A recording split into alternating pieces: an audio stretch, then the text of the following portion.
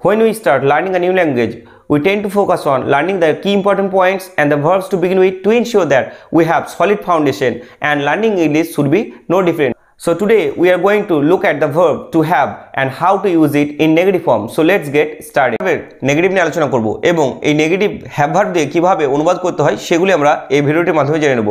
Have হচ্ছে আমরা একটা ভার্ব, যদি আমি এটাকে মেন ভার্ব হিসেবে ব্যবহার করি তখন নট বা নো দুটিই কিন্তু আমরা ব্যবহার করতে পারি।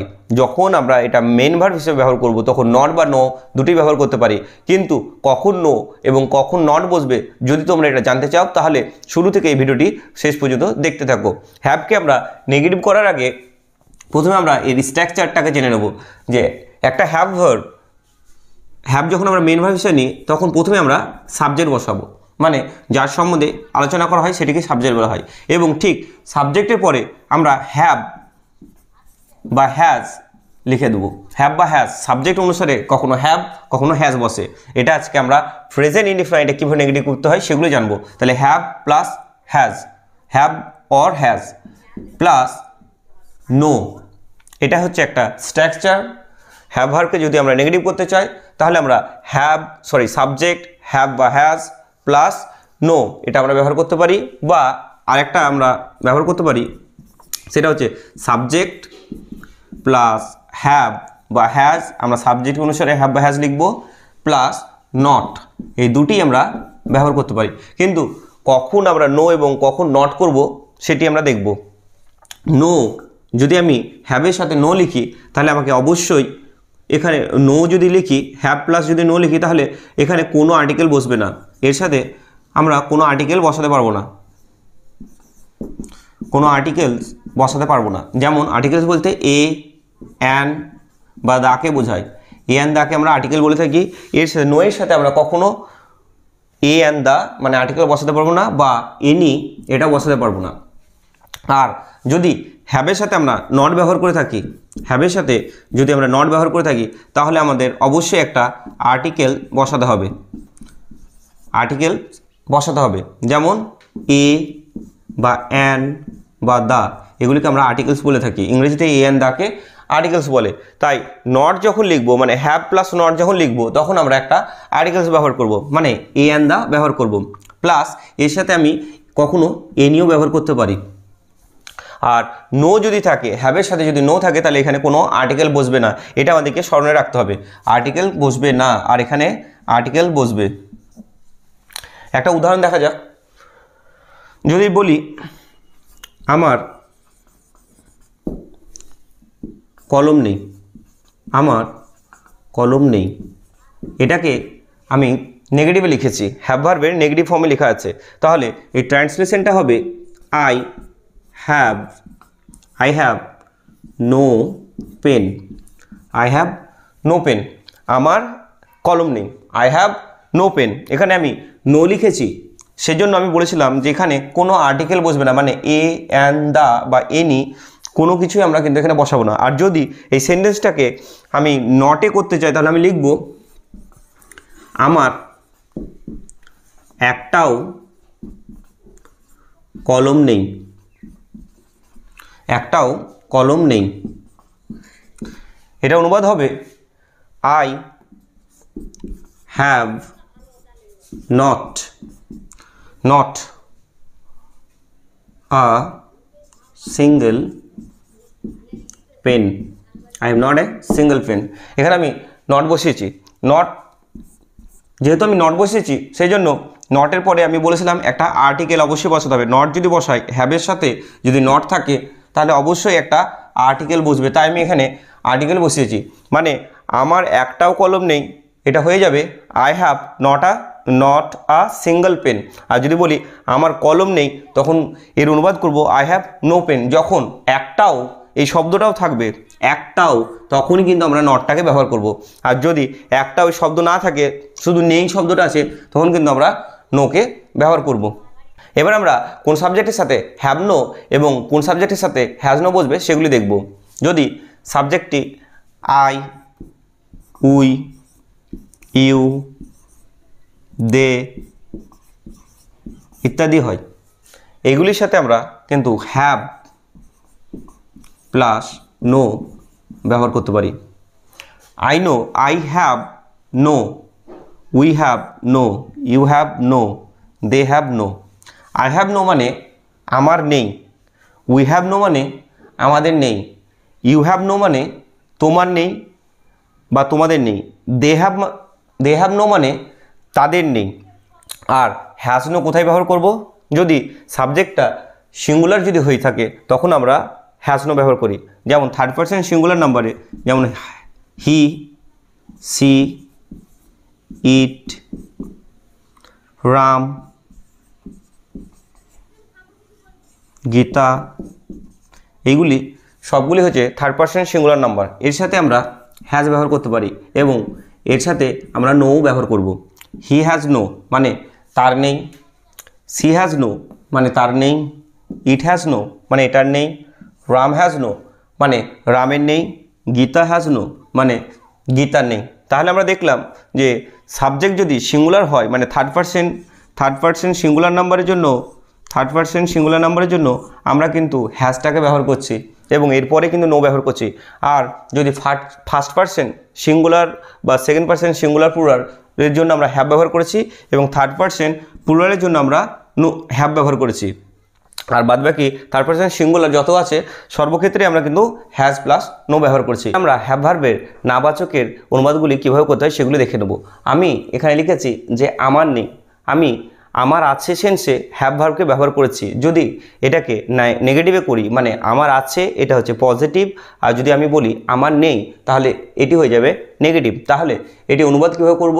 আমার নেই লিখব আই হ্যাভ। বলেছিলাম যে সাবজেক্টের পরে কিন্তু আমরা হ্যাভ বসাবো, তারপরে আমরা নো বা নট বসাতে পারি, কিন্তু এখানে আমরা নো বসাবো। I have no, I have no, I have no মানে আমার নেই। এরপরে আমি একটা যে কোনো নাউন বসাতে পারি, যে আমার কোনো বোন নেই তাহলে লিখবো I have no sister, I have no sister. যদি বলতাম যে আমার কোনো ভাই নেই তাহলে লিখতাম যে I have no brother, I have no brother. তোমরাও এইভাবে প্র্যাকটিস করতে শিখো। আই হ্যাভ নো সিস্টার আমার কোনো বোন নেই, আই হ্যাভ নো ব্রাদার আমার কোনো ভাই নেই। নেক্সট সেন্টেন্স তার নেই, তার নেই বলতে এখানে ছেলে বা মেয়ে বোঝাতে পারে, তাহলে লিখব he or she, he or she. এটা হচ্ছে থার্ড পারসন সিঙ্গুলার নাম্বার, সেই জন্য আমরা এখানে হ্যাজ লিখব। হ্যাজ হচ্ছে হ্যাভেরই একটা রূপ, তাহলে হি বা সি হ্যাজ। এরপর আমরা বলেছিলাম যে সাবজেক্টের পরে হ্যাভ বা হ্যাজ লিখব, এরপর আমরা নো লিখব। He or she has no মানে তার নেই। এবার তার কি নেই? হি বা she has no wrist watch, wrist watch তার হাত ঘড়ি নেই, তার হাত ঘড়ি নেই।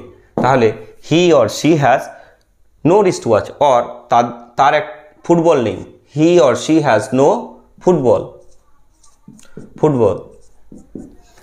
নেক্সট সেন্টেন্স তাদের ক্ষমতা নেই, কার নেই? তাদের নেই। তাহলে তাদের নেই এটার অনুবাদ আমরা লিখব দে হ্যাভ নো। যখনই নেইটি থাকবে তখনই আমরা হ্যাভ নোটা বসিয়ে দেবো, মানে তাদের ইংরেজি হয়ে গেল দে এবং নেই হচ্ছে হ্যাভ নো, মানে দে হ্যাভ নো মানে তাদের নেই। এবার ক্ষমতা, ক্ষমতা ইংলিশ হচ্ছে পাওয়ার, পাওয়ার। দে হ্যাভ নো পাওয়ার মানে তাদের ক্ষমতা নেই। নেক্সট সেন্টেন্স ঘরটির আলো নেই, ঘরটির আলো নেই মানে ঘরটি অন্ধকার আছে। তাহলে কার নেই? ঘরটির নেই। আগে এই পার্টটা আমরা অনুবাদ করব। তাহলে এটা হবে দ্য রুম, টি বা টা, টিটা গুলাগুলি থাকলে আমরা বলেছিলাম যে টিটা গুলাগুলি থাকলে আমরা দা লিখব। এখানে টি এর অর্থ হচ্ছে দা, আর ঘর ইংরেজি হচ্ছে রুম, তাহলে হয়ে গেল দ্য রুম। যেহেতু এটি third person singular number, room বলতে এখানে নির্দিষ্ট কোনো একটা রুমকে বোঝাচ্ছে, একটাই মাত্র রুমকে বোঝাচ্ছে, সেই জন্য এর সাথে আমরা হ্যাজ ব্যবহার করব। The room has. এবার কি নেই? ঘরটির নেই আলো, আলো ইংরেজি হচ্ছে light. The room has, sorry এখানে নো হবে, the room has no light, the room has no light. ঘরটির আলো নেই। তোমার রাগ নেই, তোমার রাগ নেই। তাহলে তোমার আছে ইউ হ্যাভ, তোমার নেই ইউ হ্যাভ নো। তোমার আছে ইউ হ্যাভ, আর তোমার নেই ইউ হ্যাভ নো। এই পার্টটি লিখে নিয়েছি। এবার নেক্সট একটা নাউন বসিয়ে দিতে হবে রাগ। রাগ মানে হচ্ছে অ্যাঙ্গার। আমরা অ্যাংরি লিখব না, অ্যাংরি লিখবো না, অ্যাঙ্গার হচ্ছে নাউন আর অ্যাংরি হচ্ছে অ্যাডজেক্টিভ, তাই ইউ হ্যাভ নো অ্যাঙ্গার, তোমার রাগ নেই। নেক্সট সেন্টেন্স, আমার আই নেই, আমার আছে আর আমার নেই, আমার আছে আই হ্যাভ আর আমার নেই আই হ্যাভ নো। আই বলতে ইনকামকে বোঝাচ্ছে, তাই আই হ্যাভ নো ইনকাম। যদি বলি তোমার ইনকাম নেই তাহলে হবে ইউ হ্যাভ নো ইনকাম। যদি বলি ছেলেটির ইনকাম নেই তাহলে হবে the boy has no income. Next sentence, চাষিদের সুখ নেই, চাষিদের সুখ নেই। এখানে ফার্মার্সদের কথা বলা আছে, the farmers, the farmers. Farmers হচ্ছে থার্ড পারসন প্লুরাল নাম্বার, যদি দেতে হ্যাভ হয় তাহলে ফার্মার্সেও হ্যাভ বসাবো আমরা, দ্য ফার্মার্স হ্যাভ। এখানে চাষিদের নেই, তাহলে নেই মানে আমি বলেছিলাম হ্যাভের পরে নো বসাবো, দ্য ফার্মার্স হ্যাভ নো। এবার কি নেই, সুখ। সুখ, সুখ ইংরেজি হচ্ছে হ্যাপিনেস, হ্যাপিনেস, হ্যাপিনেস মানে হচ্ছে সুখ। They have no happiness, sorry the farmers have no happiness মানে চাষিদের সুখ নেই। নেক্সট সেন্টেন্স হচ্ছে বৃদ্ধ লোকটির একটিও দাঁত নেই। এই ধরনের সেন্টেন্স আমরা আগেও দেখেছি। প্রথমে বলেছিলাম যে আমার একটিও কলম নেই। যখন এই ধরনের সেন্টেন্স করবো আমি বলেছিলাম যে আমরা নো বা নট দুটি ব্যবহার করতে পারি, হ্যাভের সাথে আমরা নো বা নট দুটি ব্যবহার করতে পারি।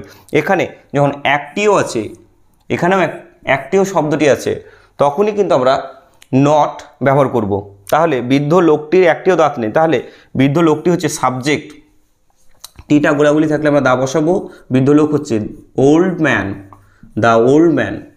বৃদ্ধ লোকটি নেই। এবার নেই থাকলে থার্ড পারসন সিঙ্গুলারে হ্যাজ বসে, has not, has not. The old man has not a single tooth, tooth মানে হচ্ছে দাঁত। তাহলে হয়ে গেল বৃদ্ধ লোকটি একটিও দাঁত নেই। যখন একটিও এই শব্দটি থাকবে তখনই কিন্তু আমরা নটটা ব্যবহার করব, নট আ সিঙ্গেল এই শব্দটি ব্যবহার করব, এই ফ্রেজটি ব্যবহার করব। তাহলে হয়ে গেল the old man has not a single tooth. আমরা তিত লিখব না, টুথ মানে হচ্ছে সিঙ্গেল দাঁতকে বোঝায় আর তিত হচ্ছে অনেকগুলি দাঁতকে বোঝায়। আমাদের একটিও খেলার মাঠ নেই, আমাদের একটিও খেলার মাঠ নেই। We have no, sorry we have not, we have not. আমাদের একটিও খেলার মাঠ নেই, আমাদের নেই। উই হ্যাভ নট একটিও। এবার কি নেই, খেলার মাঠ। খেলার মাঠ হচ্ছে প্লেগ্রাউন্ড। তাহলে লিখব we have not a single, we have not a single playground, we have not a single playground. বলেছিলাম যে যদি আমরা নট ব্যবহার করি তাহলে আমাদেরকে অবশ্যই একটা আর্টিকেল আনতে হবে, মানে এ অ্যান্ড দাকে বসাতে হবে। তাই আমি এখানে নটের পরে এ বসিয়েছি, এখানেও নটের পরে এ বসিয়েছি। যদি নট বসে, হ্যাভের সাথে যদি নট বসাতে হয় তাহলে আমাদেরকে অবশ্যই একটা আর্টিকেল বসাতে হবে। আর যদি নটের সাথে, সরি নোয়ের সাথে যদি আমরা হ্যাভের সাথে যদি নো বসাই তাহলে আমাদেরকে একটাও আর্টিকেল বসাতে হবে না। যেমন আগের সেন্টেন্সগুলিতে আমি লিখেছি আই হ্যাভ নো সিস্টার, এখানে ডাইরেক্ট নাউনটাই আছে। নেক্সট সেন্টেন্স আছে he she has no wrist watch, তার কোনো হাত ঘড়ি নেই, তার কোনো হাত ঘড়ি নেই। তাহলে এখানে কোনো সেন্সেও আমরা এনি বসাতে পারি, কিন্তু যেহেতু আমি এখানে নো বসেছি সেই জন্য এনি সেন্সটা নোয়ের মধ্যে ঢুকে আছে, সেই জন্য এটা হয়ে গেছে he or she has no wrist watch, মানে তার কোনো হাত ঘড়ি নেই। এখানে নো বসালে আমরা এনি বা কোনো আর্টিকেলস এ অ্যান্ড দা কিছুই বসাবো না। আর যদি নট বসাই মানে the old man has not a single tooth, এখানে যেহেতু আমি ওল্ড ম্যানের সাথে নটটা বসিয়েছি, হ্যাজ নট বসিয়েছি, সেই জন্য এখানে একটা আর্টিকেল আনতে হয়েছে। নটের সাথে আমরা এ অ্যান্ড দা বা এনি বসাতে পারি এবং নোয়ের সাথে আমরা কোনো আর্টিকেল বসাবো না।